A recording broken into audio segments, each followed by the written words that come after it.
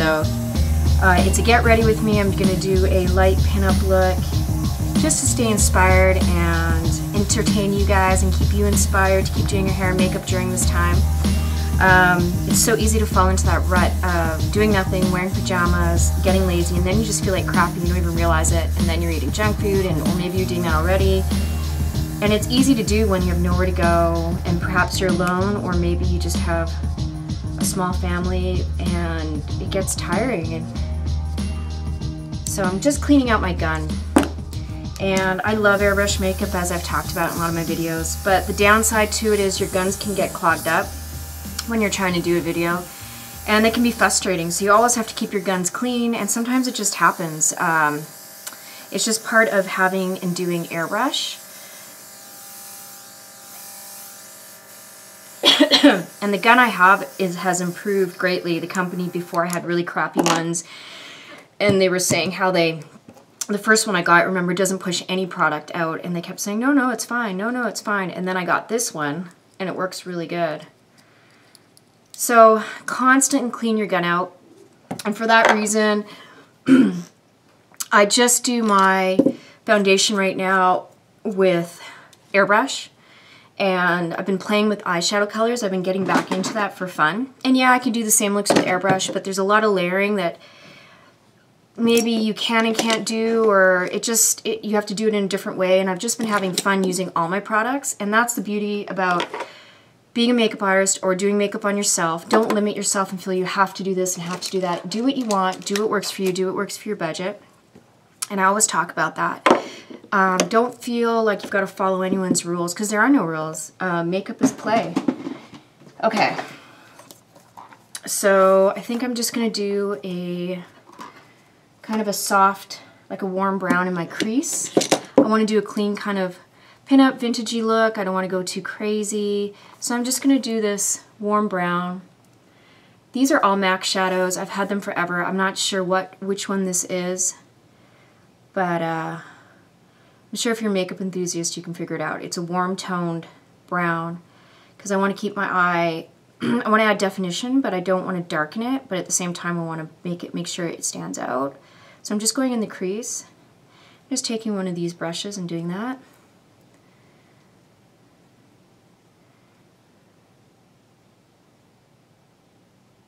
I'm doing a little bit, I know you're supposed to pat, but I like to just forget myself and I pull. So patting, and then I go a little bit underneath. I like to blur out down at the bottom. I'm just going to go a little higher.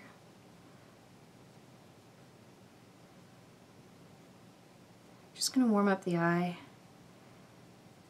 Okay. And then I'm going to take this one. Sorry, I have a bad habit of going right in the camera and you can't see anything. So I think I'm just going to go in with the one above it. It's darker, but it's warm as well.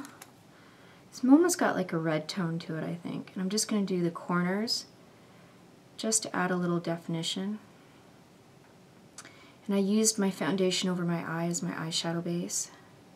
And you can see how it's creating shadows and layering, which I love to do.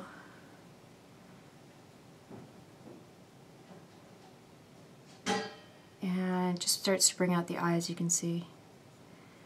Alright, underneath, one of my favorite brushes, I'm going to take, I think I'm going to take a different color just for fun. I'm going to do an orange. I'm going to do this brighter orange, or this kind of medium toned one, and just go underneath. And they all kind of blend in with each other, but I want to keep the eye bright.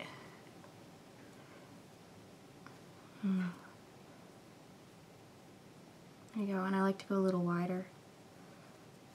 Pull the eye out. So I like that. Alright. I've already done my brows. Okay, so I'm going to leave that for now. Since we've got like an orange-brown theme, I think I'm going to go with this Peaches by MAC. Lots of MAC shadows from when I worked there years ago. Just taking this angled contour brush. I'm going on the top of the cheek, not in the crease. I want to keep it bright and poppy. I don't know, it's taking me forever to do these videos lately. All this time, but I am working on other stuff. I'm putting my jewelry site back up. I don't know if you know, but I did jewelry years ago. And I thought I was done with it. It had run its course, and then I realized I have all this product, and so I want to put a site up. And I don't really expect people to buy it during these times. It's more for me and just kind of getting it out there and not letting it sitting in a box. I'm going to use a little lip gloss because my lips are dry. This has a peachy tone, so it matches, but this is Revlon. Can't see. It's like a sparkle. Anyway. Hair everywhere. I'm going to take my liquid liner by L'Oreal. I'm going to set the stage for my lashes. I like to go up. Today we're going to go a little bit higher. I want to do a little cat eye for a pinup inspired look. And I'm just gliding it across, not overthinking it, not dragging it. And there's parts of my eye where it kind of stutters and almost creates a space, and so I go in and I just tap it. And I'm not going to worry too much about it because I'm going to put my lashes on, and that's going to change the shape of the line, and then I'll have to go back over it. But I'm just going to use that as a base, and I'm going to grab some lashes. Hang on. And I don't put a ton of mascara on them. I just pull off the kind of old glue. And these are just regular strip lashes from Kiss. And contrary to popular belief, you can wear them more than once if you take care of them. But as soon as they get ratty, I throw them out and get a new pair. But strip lashes are cheap enough, you can do that. We're going to use some duo glue. Let me know if you like the talking videos better than the faster ones, which you'd rather see. Okay, I feel like I can talk a little bit more and give more tips and tricks, but maybe you don't care. Alright, so I've just put a little glue. I just use a little end of anything. I'm going to place the lash, start from the center, and pull the lashes down. You can see. And I'm just going to leave it. It takes 60 seconds for it to get tacky, so you don't have to worry about it. I'll leave it for a second and I'll go in and readjust it. I just like to get them on.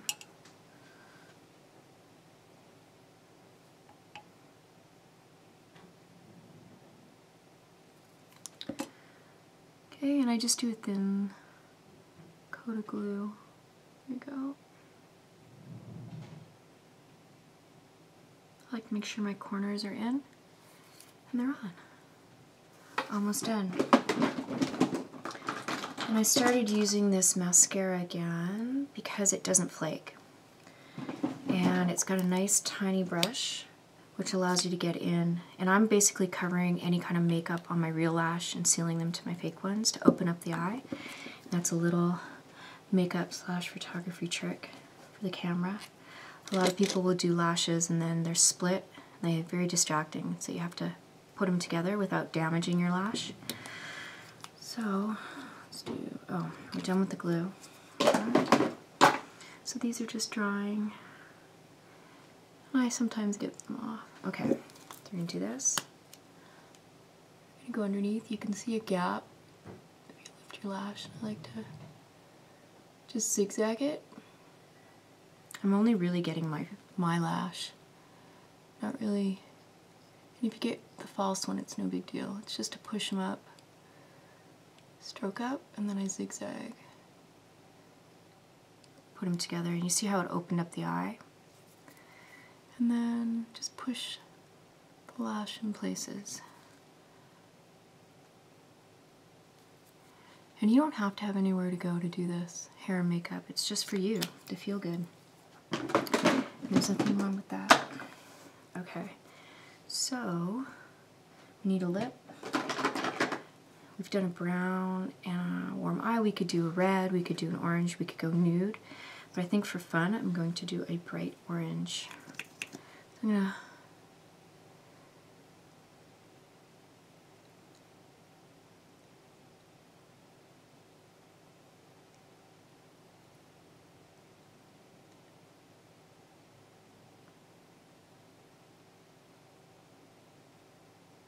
I like to make my top a little bit bigger and the bottom a little rounder.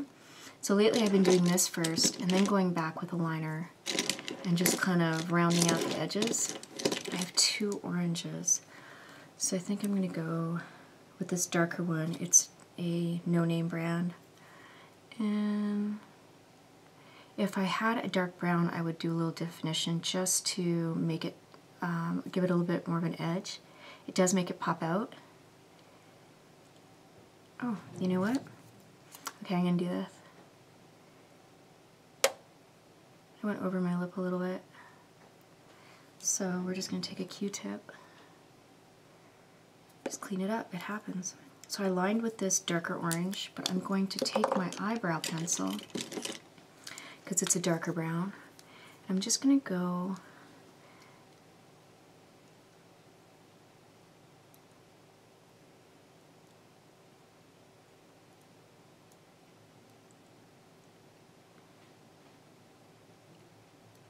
and I'm just playing with light and shadow, and I'm going darker, not all the way around, not a hard line, but just shading and blending.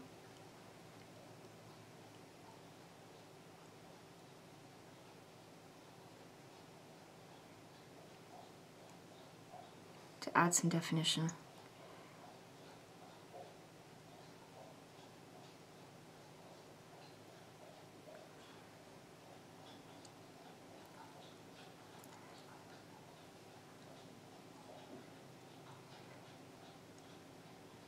There you go. And it just makes the lips come out a little bit more without looking overdone.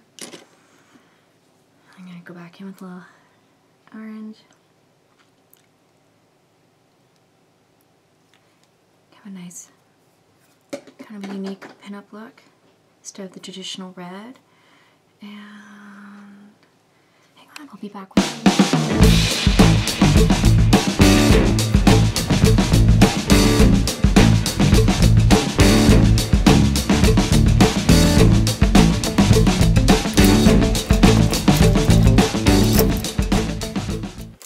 So I'm back. I'm not sure if you caught the first half of the video or the second half. The second half is me prepping my hair. I just did this get ready with me look. It's an orange kind of pinup inspired look I was going to do, but I'm going to wear it for every day today because I have a ton of stuff to get done. And let me fix this camera. Ooh, trying to figure out that background. Okay, let's start again. So I'm back. I'm prepping my hair. You may have missed the first part of this. The first part was get ready with me. I did this makeup look. And once again, I mixed airbrush with regular makeup because I love using all the tools that I have and the best of both worlds. 2, I did a medium hold spray in my hair. It's a little damp, but I'm still going to curl it. I used some of the Bio Silk or Silk Drops by Ion just to smooth it and give it some shine. It just makes it more manageable. Split the hair in half. I've got my Hot Shots 1 inch to do this wave curling iron. And I actually cut my hair last week. First time I did my length, believe it or not. And I evened it out. And I realized how easy it is if you don't go crazy. So I know right now in quarantine, everybody's trying to figure out how to do their own nails, their own hair, their makeup. And I'm always encouraging people to do their hair and makeup because it's gonna make you feel a million times better than sitting around in PJs and eating shit food and looking at yourself. So it may sound vain or it may be a way of just staying inspired. So I hope if anything, these videos entertain you while you're in your quarantine period. But let's get started. So here's part 2. I am going to do large waves. This is an everyday look. I was gonna do my pinup look, but I'm gonna, got a ton of stuff to do. I'm prepping to get ready for my own photo shoot. I've set up the lights in my living room and I've set up my jewelry site. I wanna shoot some pictures on how to wear the jewelry in my theme, Baroness Levy Deluxe, which is a combination of retro glamour, celebrating forgotten glamour with modern edge. I like to show how you can wear it for not only vintage lovers, which may be not vintage enough for a lot of people, but I get tired of labels and groups and people giving me rules, so I create my own style, and I hope you like it. And you can wear it for modern looks, day, evening, and you can wear it for vintage looks. Add it to your favorite pinup outfit. I don't care. Well, here we go. So I'm taking 1 inch and just wrapping around. I'm leaving the ends out, but I'm making sure it's snug so I get a nice curl. Couple of seconds, then you can see. So the point of this is a loose curl. Normally I would say clip back the sections of your hair, but I've done this so many times, and I'm not really looking for a perfect, this isn't like, it's similar to doing my vintage wave. If I was going to do a vintage wave, I would scrunch it and clip it and wait and then sculpt it. This is an everyday look I'm doing where I just want those big romantic waves. Without it looking too tight, without it being too contrived and too constructed. So I just want a carefree hair today, make life easy. And once again, grabbing that 1 inch section, and you can go back in after and do little pieces individually. So this is just to get the base done. We'll give it one little scrunch. When you scrunch up the hair when it's hot, it molds it. If you have naturally curly hair, this is a great way to tame it and kind of give it some style. You would want to kind of blow dry it out and then maybe, not necessarily brush it out, but the blow drying will make it, give it a lot of volume, but there'll be no curl. So then you can go back in, smooth it with the product I showed you. Now if you have fine hair, you can do this same look, but I would use a stronger hair hold. Like you can take half Lotto Body, half water, comb it through right away, and then work with it right away. Otherwise the hair will stiffen up, but that really helps with fine, short hair. I would say the longest you could do this with, or the shortest, would be to your shoulders. But this is a technique that people use all the time, this curling. So you can see I got some big waves, it's tamed down the hair, and this side's the kind of messy, blown out, frizzy side. So instead of fighting to get it straight today, I am just working with what I got. So I keep the top open and I leave a little bit of the ends out, but I'm holding it quite tightly. Because I have a lot of hair, I want a nice wave, so I don't want it to go all flat by the end of the day. For my hair, I used a little hairspray. If I wanted it to be really sculpted, I would have used the Lotto Body with half water. I have another video for that, and I will try and tag it to this. I have a ton of videos on doing hair, so once again. Now normally if you are hair challenged, I would take clips and clip it back so you don't get it tangled, but I've done this a million times like I said, so I'm just grabbing 1 inch sections. They're quite large, so I'll go in afterwards just on the top and add in a few pieces to add some dimension, and just, you know, you could leave it and have a nice smooth wave, but I like it a little messier for my day-to-day. I like the volume, so today I'm gonna, see I've got these ripples, so it's not quite what I want, and I don't want to fight with it, so I'm going to take some top sections, and I'm leaving the ends open, so I just get a nice wave. And if your hair is damp, mine's a little damp, it doesn't curl as well, but I'm not going to worry about it. It's the technique I wanted to show you, and you can see it's still doing the waves, so it's kind of giving me that beachy wave look. Now if you used a smaller barrel, it would give you a way tighter wave, which is really pretty. I like a 3/4 for that. So it's still working. I had already done my bangs. I had straightened them, which I always do as soon as I wash my hair. I dry them and iron them, because otherwise they will look crazy. And we're going to go around and just pop some nice curls all around. Just on the top perimeter with the shorter pieces. I've got a couple layers in my hair still. I've been growing my hair for the last 7 months because someone butchered it, and I had a great horseshoe cut, and it was to my shoulders, and then it's just grown and grown, so now it's to my waist, and I trimmed it myself last week, and I was totally terrified, but it ended up being super easy, and I could do a video on that if you want to see it, on how to trim the length of your hair yourself. And it's just a great in-between while we're in this kind of quarantine and you can't get to hairstylists, but you won't wreck your hair. So as long as you don't trim it too much and go crazy, because right now people are bored and they're cutting their hair and they're doing all kinds of things, and it's like you gotta just stay calm and wait it out.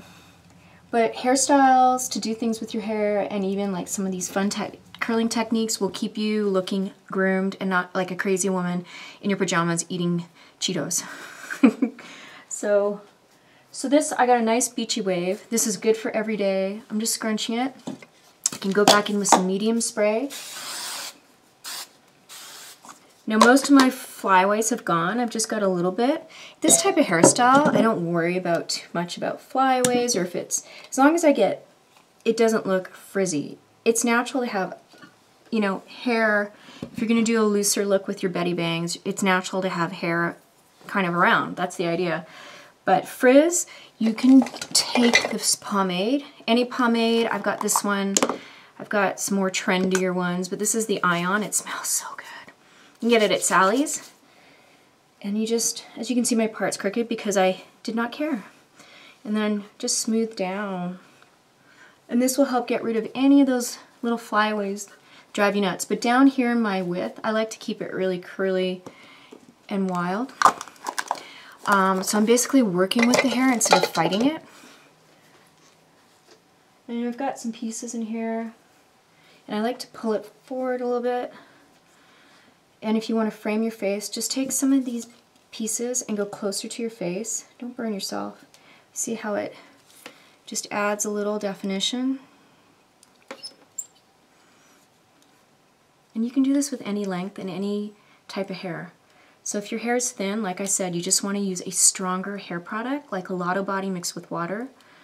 And I have a video on that. If you have curly hair, you just want to tame the hair a little bit so it's a little bit more, you're working with your volume and really using it, but you're kind of balancing it with your Bettie bangs. If you have Bettie bangs, you can do this with just regular hair. So, I hope you liked this video. This was part 2 of my Get Ready With Me. I did this orange and brown makeup look first, but stay tuned or check out that video. So I may post these together as 2 different videos, or I may post one week, one next. Stay tuned, I'll let you know. Join me on my Facebook page. I always talk there and I let you know when the newest videos are coming out.